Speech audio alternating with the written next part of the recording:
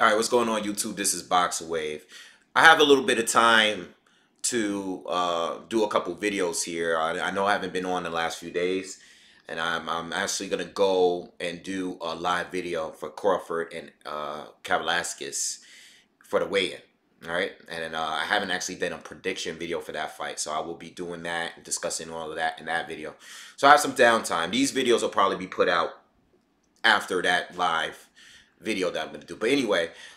I had some downtime to talk about the heavyweight division, and I know everyone's been talking about it all week since Joshua won his belts back last weekend. Okay, so I want to give my thoughts about the heavyweight division now. Now, who's the man at the heavyweight division? I'm going to talk about all of that in this video real quick. So Joshua won his belts back, and we're going into 2020 now. Wilder is scheduled to be fighting Fury in that rematch.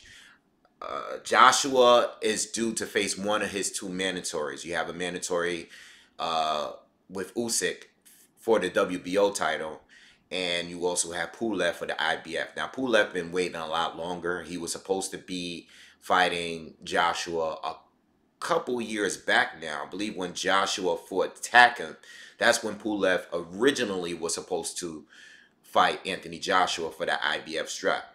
But he pulled out of the fight due to an injury. And now he's looking to fight Joshua and get his opportunity. And then you have Usyk, who recently moved up to heavyweight, who was the undisputed champion at the cruiserweight division. He's looking to fight Joshua as well in 2020. All right, so we have all that going on for 2020, and then we have the rematch between Fury and Wilder. Now, as the heavyweight division, as it stands today, is still completely up the grabs. Like, there's no way you can make a video about anyone being the man at heavyweight. No one is the man at heavyweight right now. Okay, no matter whatever way you slice it up, there's no way to determine who's the man, who's the king at the heavyweight division right now. We had a small hiccup with Anthony Joshua because of his loss to Andy Ruiz.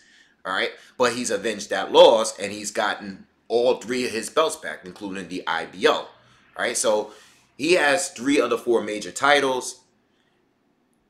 Wilder still has his WBC title, and Fury is still undefeated, and he's still the lineal title. He's this guy that beat Klitschko first. All right, so nothing has changed between 2018 and 2019. Joshua and Wilder still not have fought each other yet. They haven't fought each other yet. And being that Fury and Wilder fought to a draw, we still don't know who is the man at the heavyweight division. Now, when it comes to resume, I think Joshua has the best resume. All right? He's already a 2-time heavyweight champion. Yes, he has the most belts. Yes, he makes the most money. Yes, I believe he's the A side and all that. But still, he hasn't fought Deontay Wilder. He has not fought Deontay Wilder. Wilder is the other champion who has been the champion the longest, who has the most title defenses, who is still undefeated. Okay? These are all strengths that Wilder has. And then you have Tyson Fury, the guy that many believe is the most skillful, the guy that beat the man first. He beat Klitschko first.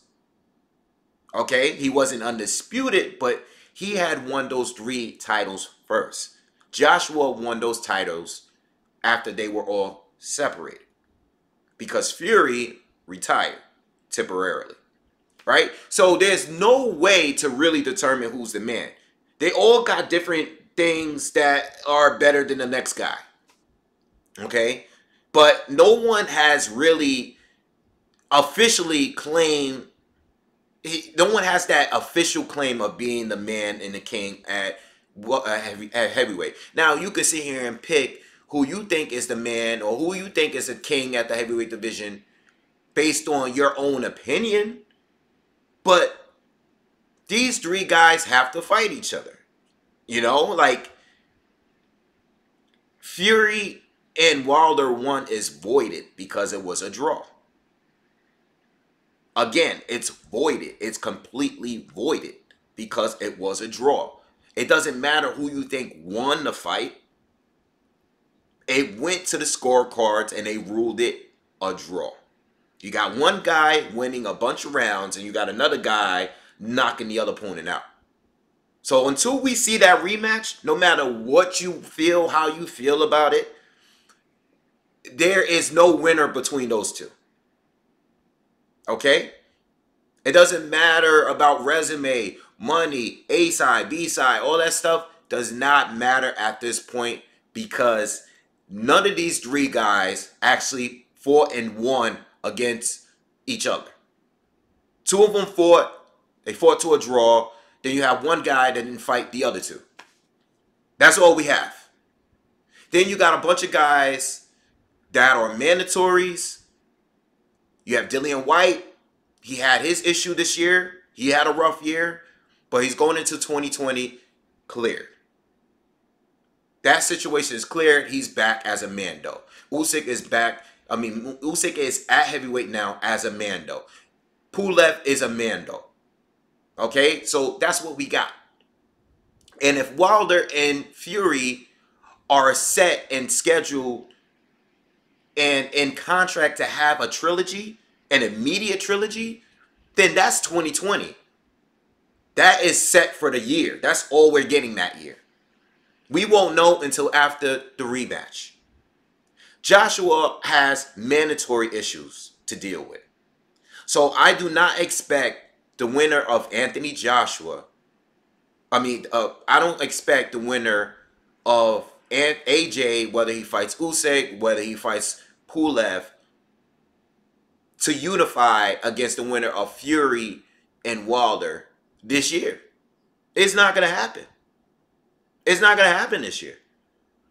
At the very most, we might see a Dillian White fight towards the end of 2020. That's if Wilder or Fury decides to fight 3 times this year. But I don't expect that to happen. And that's only if White is still the mandatory at that time. He might lose before that. Just like AJ. AJ might lose to Pulev and Usyk. You know? And let me talk a little bit about that, because I was doing some thinking the other day. I was in here cleaning the house, and I was doing, I was listening to one of these guys on YouTube. I don't know who it was. I was listening to a random YouTube channel, just talk boxing. And I was thinking about Pulev. Now, Pulev, I've been covering him on this channel for a long time, right? I've been covering him for a while. I remember when Pulev, I remember doing a breakdown between Kubrat, Pulev, and Klitschko years back. I remember covering the fight. I remember doing a prediction video, a breakdown like I normally would do. And I remember picking Klitschko. I picked Klitschko to win that fight. There were a lot of people that disagreed with me in that breakdown. There was a lot of people calling Pulev the new and improved Vladimir Klitschko at that time. Maybe not now, because you got all these new fighters. You got Daniel Dubois. You got, all these other guys that's come around. You had Ortiz. You had, you got Hergovich. You got all these Joseph Parkers of the world, Dillian White. You got all these guys that came in. And once Pulev lost to Klitschko, it kind of like he just vanished. Even though he's been still picking up good quality wins, everybody just tend to forget about you when you lose. That's just how boxing is today. Once you lose a fight, it's over. No one cares about you anymore. But people were calling Pulev Klitschko 2.0. I swear to you, at that time, people were calling him Klitschko 2.0. And for good reason. He fights. Before Hergovich started coming around, this is the person that people were comparing to Klitschko at that time. He was undefeated. I know it doesn't mean anything that he beat an undefeated Alexander Ustinov because Ustinov haven't really done nothing. Michael Hunter dispatched of him when he moved up to heavyweight. I understand that Ustinov doesn't mean anything now because he hasn't really done anything. But I remember when Tyson Fury backed out of that fight when David Haye, all right, got hurt, got injured again, and was, you know, for the second time, or was, I don't know if it's the first or second time, but David Haye backed out, and Fury was going to fight him as a replacement. And I remember Usmanov showing up at the weigh-in in shape, and probably the best fit he's ever been in. And Tyson Fury didn't take the fight. Tyson Fury didn't take that fight because it was dangerous. And Usmanov was just as big as him, if not bigger. Maybe not height-wise, but they were around the same height. He was a big dude. I remember when Pulev, I'm basically saying, I remember when Pulev was a top 5 heavyweight. Clearly. Even with the loss to Klitschko, he was still a top 5 heavyweight. He was there with Povetkin, Klitschko. There was Klitschko, there was Povetkin, there was Pulev. I don't know who else was there. You know, David Haye was still around. You had Fury. You know, this is when AJ was still a prospect. You know, or just getting in the mix. This is when White was still just getting in the mix of things. This is when Parker was just getting in there. These were all prospect guys. Pulev was a top dog. He was a top dog. But he's picked up some good wins. This guy has, what did he do? He beat Fury. He beat Huey Fury better than Parker did, in my opinion. He beat him better than Povetkin did, in my opinion. He's the only one that beat Fury and didn't make it look bad. He actually, like, soundly beat Fury. Now, I may not be saying much because Fury really hasn't proven anything, but it's still a good win. He beat Derek Chisora. Chisora is on a roll right now. But he soundly beat Derek Chisora. This guy has done. He's proven as a heavyweight. In this video, I don't want to make this video all about Pulev, but is Pulev a pushover compared to Usyk? Now, skill-wise, given an eye test, given, you know, what Usyk was able to do as a cruiserweight, oh yeah, he accomplished more. I mean, he beat all of the top cruiserweight. He's definitely, he did his thing. You know, he cleared out the division. He won the World Boxing Super Series. He was undisputed, yes. But as a heavyweight, he hasn't really proven himself. Chaz Witherspoon, all right, a good intro. Good intro to heavyweight. Cool. All right, cool. I mean, I would have liked Carlos Takam a little bit better. But it wasn't a bad introduction to the heavyweight division. All right? But I need to see more. I'm not completely sold on Usyk as a heavyweight. Now, I do believe on his skill set. Absolutely. I believe in his skill set. I'm not sure about his punch resistance at the division. I'm not sure about his power at the division. You know, I'm not sure about his size at the division. Those are the things I question. His skill set is definitely there. But it's not like he has the greatest defense in the world. When he gets hit by a Joshua or a Wilder, or if he were to fight a Derek Chisora, how is he going to take the hit? That's what I want to know. Is he more dangerous than Pulev? Is he? Pulev is not like some bum. He's not a tune-up. Pulev was always ranked higher than Andy Ruiz. Now, I know Andy won the first fight against Joshua. Cool. That's much bigger than win than anything that Pulev has on his resume. Without a doubt. But there's no point in Andy Ruiz's career outside of the Joshua win was he ranked as high as Pulev. Ever. Now, I'm not going to sit here and gas him, but I'm saying Joshua doesn't have it easy coming up. These fights are not easy. He hasn't had any easy fights. Since what, his 16th, 15th, 16th professional fight. He's been fighting nothing but good fighters, dangerous fighters. He hasn't had it easy at all. And it doesn't start with Pulev if he chooses Pulev. It doesn't start with Usyk. These are both fights that he can possibly lose. Now, I know he won his belts back and everything, but are they, I think to have Fury on his resume, if Wilder beats Fury, I think that is probably the best win you can have as a heavyweight at this point. I'm not going to argue that. I think Joshua overall has a better resume than both Fury and Wilder. But if Wilder or if Fury is to win that fight, that's the best win you can have on your resume at this point, especially for Fury, because Fury already beat Klitschko first. So if he is to beat Wilder, well, I would have to give him the nod when it comes to resumes. If Wilder is to beat Tyson Fury, I would probably say that's a much bigger accomplishment than anything that Joshua has done. So that's a very important fight. But Joshua, as far as consistent fights, Joshua has fought the better fights consistently. He didn't fight any tomato cans in between those wins that he's had. And he has a lot less fights than Wilder. And he has less fights than Tyson Fury. I don't know what's going on out there, but there's a lot of noise out there. I'm sure you hear it. But yeah. So I think you can't sleep on any of these matches.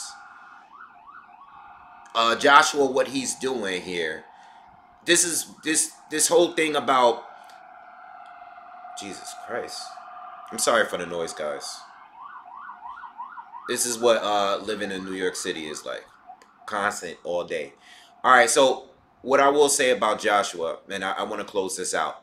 What I will say about Anthony Joshua is that when you hold 3 titles, there's a lot of responsibilities that comes with that, especially if you're trying to keep the titles and not get stripped.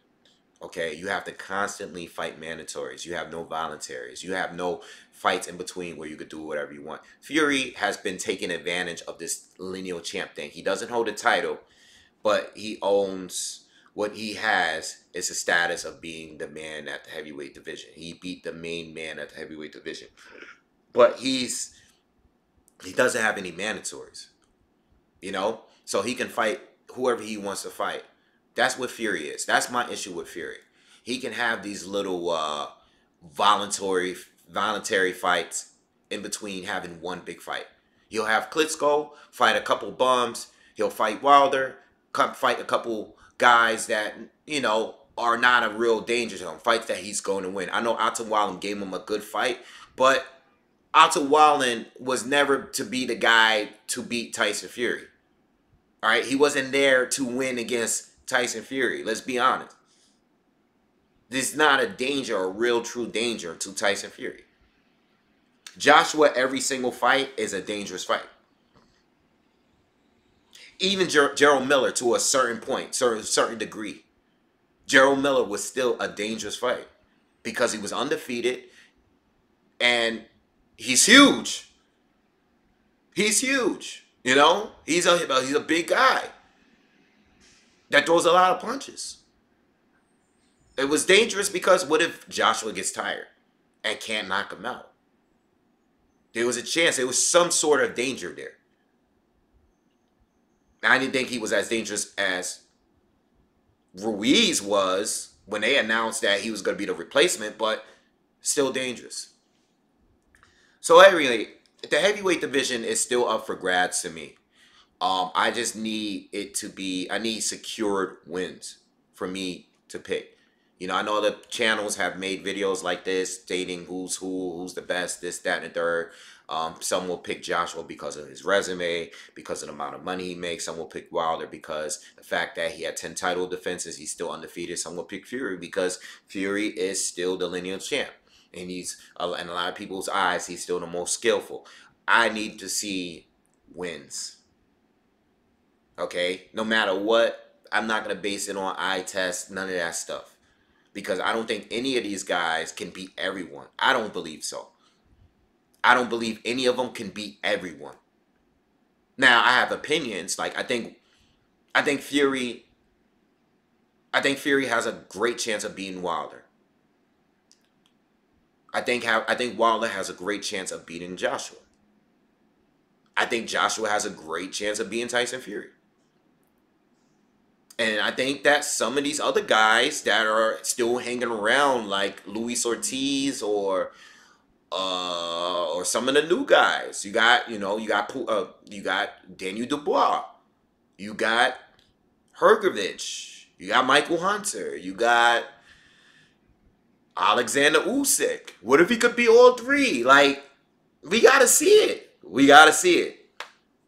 I'm just gonna sit back and wait. I think at this point, it's starting to look at, when it comes to Wilder and Joshua, it's starting to look like this whole thing was planned to me. This is just all these arguments that we've been doing over the last couple years. This is starting to really look like Mayweather Pacquiao. And at this time, at this point, it is the biggest fight in boxing, and it is $100 million fight. At one point, I didn't think it was $100 million fight, but at this point, it's certainly $100 million fight, especially after seeing what happened with Joshua and Ruiz. You know, especially after seeing the kind of numbers they pulled off, the subscribers they received, the money they made. Without a doubt, this fight between Joshua and Wilder is the biggest fight in boxing. So I think if they are still undefeated, I think it's a risk, because there's a chance that Wilder may lose to Fury. I think there's a chance that Joshua may lose to one of Usyk, if not Usyk, to Pulev. You never know. You never know. None of these fights are guaranteed. I'm just going to sit back and wait to see what happens. All right, so that's my little heavyweight talk. I don't think there is a king yet. I don't think anyone's been crowned yet. I think they all done their thing in different ways, especially when it comes to the top three. I've said this before in one video before. I believe that Joshua, I believe that Fury has the skill set, the technique. I think he has the best boxing ability. I think Wilder obviously is the power guy. He's the KO guy. He's not there to win rounds. He's there to knock you out. He's not there to go 12 rounds. Clearly. All right, there's only one guy that has lasted all 12 rounds with Wilder, and he barely made it. The other two that lasted the other one that lasted got knocked out in a rematch. Okay?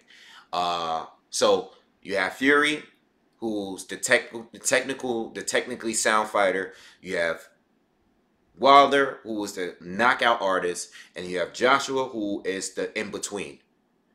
Not as technically sound as Fury, not as big of a puncher as Wilder, but he has a little bit of both. And then you have Usyk, who is the wild card. He's the guy that you just don't know, because I think he has a skill set to neutralize all three of those three guys. But his disadvantage is he's not a true heavyweight. He's a cruiser. He came in at 213 against Chaz, and I know that Wilder doesn't weigh that much. I know he weighed around that against Fury, but Wilder is a heavyweight. He could be bigger, but he wants to be, he's put on pounds. He can fluctuate, he can move up a little bit, but he wants to have that speed. So I think Usyk is a wild card, and then you have a whole bunch of other guys that are good. You have the Pulevs of the world, you have the Ortiz, all those guys on it. But those three, and then that wild card who is Usyk, you have all of those fighters. And that's my breakdown. I don't think anyone beats everyone. We just gotta wait and see. But I do believe that Joshua is consistently having it harder because he's holding 3 belts and he's trying to hold on to them. I think he takes another loss at some point. Hopefully it's after he fights Wilder. And Wilder and Fury, one of them is going to lose. I don't think we're getting another draw. Okay, I think we're going to get a loss this time. I don't think we're going to get a second draw. All right. So, all right. That's it. I got to do this weigh-in with Crawford and Kavaliauskas. So I'll see you guys on the next one. Peace.